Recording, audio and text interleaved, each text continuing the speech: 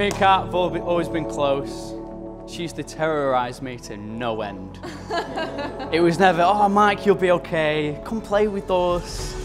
I was found in a gooseberry bush and I was adopted. All those lovingly sister-like words you'd expect.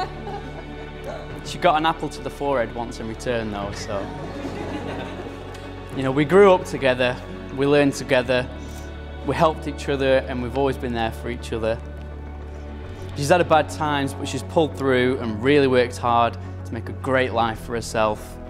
And I've watched her grow into somebody that I'm really, really proud to call my sister. I know Dad was proud of you.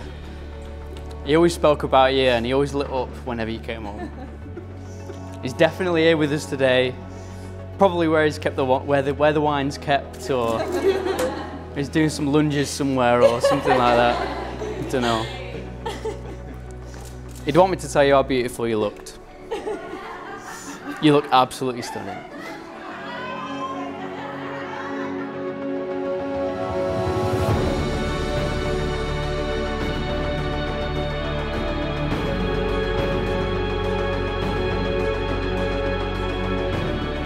It was so funny when you came to see me and my dad that day to ask us for permission. You kind of just said, I'm going to ask Kat to marry me. Are you okay with that? Me and Dad were all acting cool and chill, like we had authority and all that. We were just like, yeah, okay. Yeah. We're all right with that. We all welcome you into our family, Chris, and we all love you as one of our own already. You're basically the male version of Kat. And I'm not sure if that's a compliment. And if she turns up with a new bag, no matter how small it is, don't ask her how much it costs.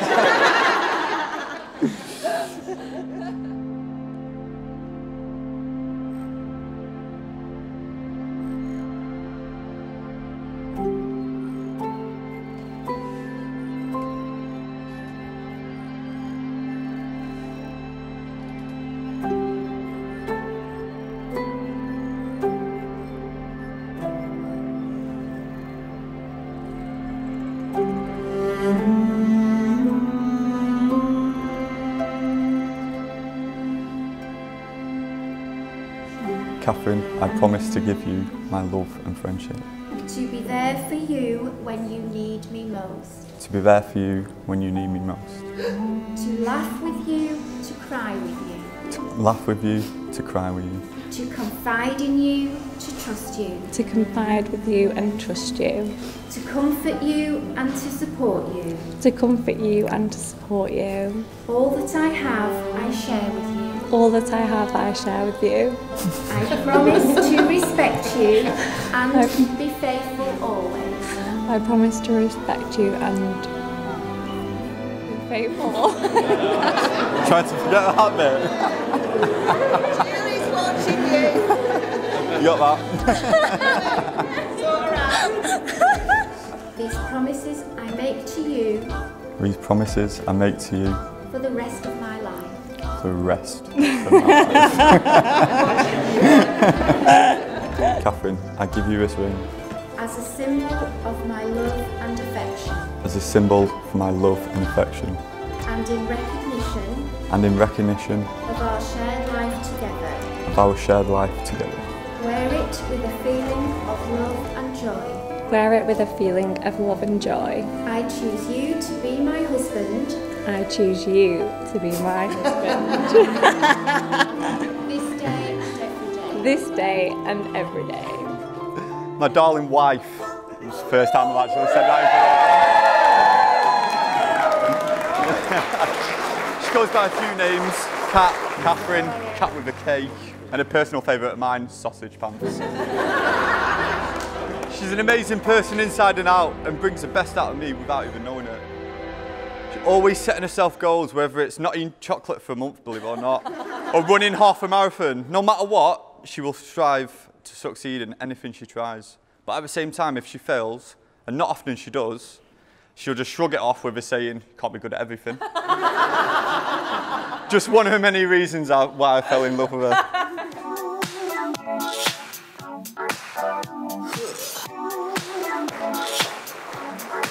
Yeah.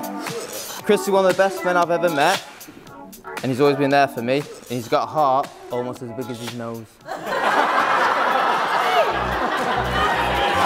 that off you? Is that off it? How lovely does the bride look?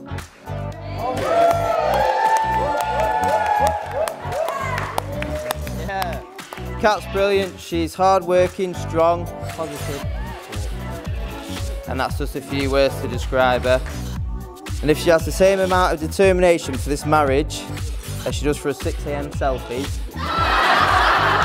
they're gonna last forever. Ever!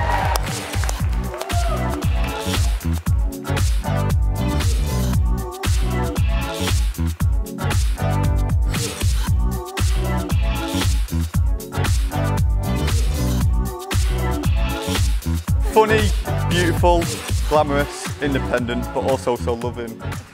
Always caring for others and adding sparkle to everyone you meet. Just like you do every day in my life. She's been through some tough times recently, but although feeling so down herself, she was always there to support others around her. I'm so lucky to have met her when I did, and even luckier to have kept hold of her so long. Well, she's stuck now anyway. And just to think, if I didn't own a BMW at the time we started dating, we possibly wouldn't be here now, so. But all jokes aside, today I'm married to my best friend. She's the love of my life and will be for the rest of my life. Now if you can all please stand and raise a glass for my beautiful wife, Mrs. Haycock.